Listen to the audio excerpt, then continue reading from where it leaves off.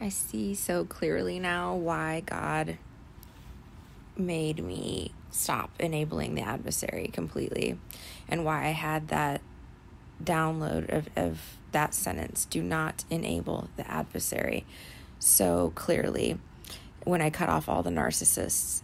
This is why. If I had remained in touch with any of these people, if I had been tricked into like meeting up with any of these people, they had a hit out on me, all my friends and family.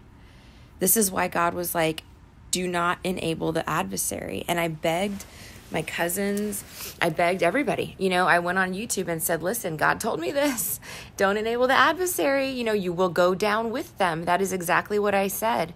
And this was months and months ago, over a year ago. It's been the last year and a half that I've been saying this. And look, this is why.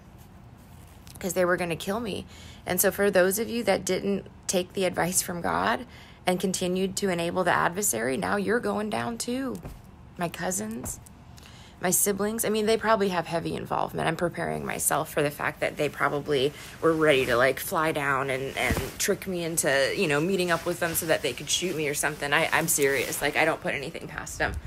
But, on the off chance that my highly intelligent cousins, and siblings maybe weren't aware of the murder plot, you were aware not to enable the adversary. Nobody can say that, right? Everybody knew. So anyway, this is why God gives me gifts and abilities, because I'm a lone ranger on this world, right? And this is what happens because I'm kind. These groups of predators find me and attack.